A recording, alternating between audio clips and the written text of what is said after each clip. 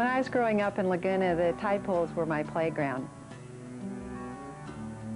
After school, I'd take long walks on the beach. I'd go down to the tide pools and look for shells. Sometimes I'd find the big abalone shells, even 10 to 12 inches across. And the animals were real plentiful at that time. The cowries, the sea urchins, sea anemones. And I thought they were always going to be there like that. But what I've noticed in the years since that time is there's been a tremendous decrease in the number of animals in the tide pools and a corresponding increase in the number of people that have been impacting the tide pools. Okay, it's time to go down to the tide pool. Oh, If you go down to the ocean, down by some rocky shore, when the tide goes out, you'll be dancing like you never, never danced before. They pinch out the rhythm, Sea star, walk on hollow feet, anemones, are waving their tentacles, sculpin, are looking for something to eat. Do the tide pool boogie. Listen to that ocean beat, snap the beat. Do the tide pool boogie. Boogie, woogie, woogie. Tide pools, a rich, complex ecosystem teeming with life. This area, where the land and the sea meet, can be found at rocky coastlines throughout the world. Due to the gravitational pull of the sun and the moon on the Earth, in California, there are 2 high tides and 2 low tides each day. It is during these low tides that a miniature world filled with an enormous amount of life is uncovered. Life in the tide pool is a constant struggle against crashing waves, the hot sun, and the ever-changing weather. Competing for limited space and against each other, tide pool life relentlessly marches forward to the rhythm of the ocean. Ultimately, all of the species that live in the tide pools depend on one another, primarily as predator and prey. So if one animal disappears from this fragile ecosystem, other animals are likely to be affected. As if this daily grind against nature wasn't enough stress for the tide pool animals, recently, another more serious problem has arisen. As more and more people move near the coast, the animals must now struggle to protect themselves against the activities of a growing human population.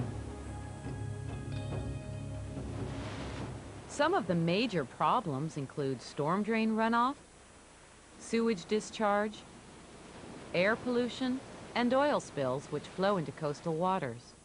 And although these problems are having a serious impact on tide pool ecosystems throughout the state, research by California State University Fullerton and the University of Southern California's Sea Grant program has focused attention on the effects of humans and their increasing demand for seaside recreation.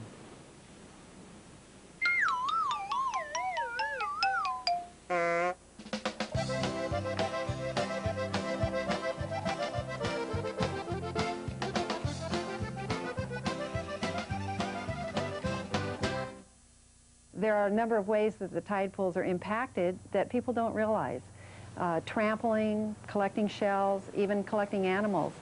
And the overharvesting can have tremendously devastating results for the whole tide pool community. There is a problem with collecting, and I think that people come down here and they feel oftentimes that they can take things right out of the refuge to their homes for souvenirs or for food. And that might be okay in a time when there are fewer people that inhabit our area, but with so many people sharing this resource, each one taking a shell or an animal, what we're finding is that the animals in the refuges are becoming depleted. Hey, what are you doing? A tide pool rule is you can't take, like, if you think a shell is really pretty, it might be a home of a hermit crab. and so you shouldn't take anything. Like, you shouldn't take, like, stuff that's, like, really pretty. Even though you really want to take it, you can't take it.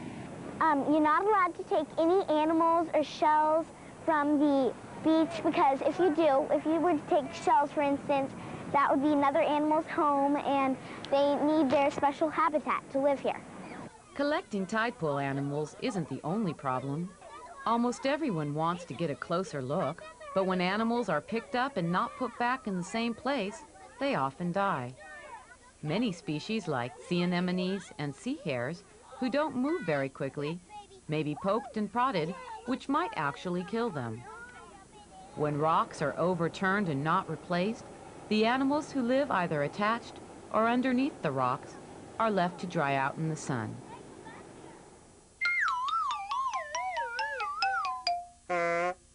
One of the rules of the tide pools is you can't poke the sea anemones because they'll suck your finger in.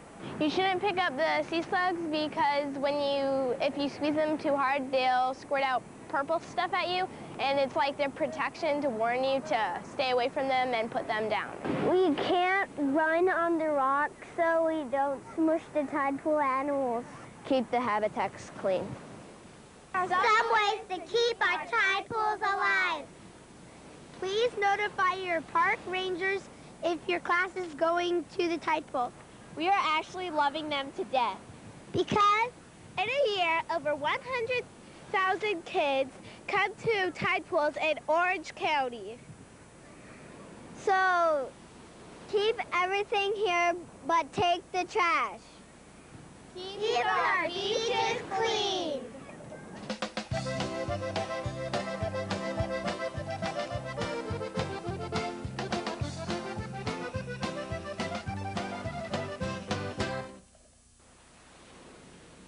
Each spring, the tide pools of Orange County are overrun with school groups.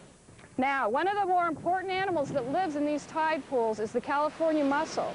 In order to provide students with a quality experience, the city of Newport Beach has limited the number of people allowed each day on scheduled field trips. What was happening was the location was being loved to death. It was one of those areas where the tide pools were really beautiful, they were fairly pristine, and we got the word out to the school groups of what was there, and as a result we kind of oversold the place, and we were having as many as 2,000 kids a day. Normally, the problem that we have is a lot of groups come down on their own. It's still a public beach. You don't have to make an appointment with the city for a tour. But the thing that's good about making a tour is that we sit down, we talk to the kids, we explain to them not to be walking in the water, stay up on the large rocks, and how to look for animals, not to step on them. The groups that come down on their own don't always get that education before they get here, and they tend to be all over the place, and we have a tough time. Too many students exploring at one time may limit the opportunity of observing these animals in their habitat.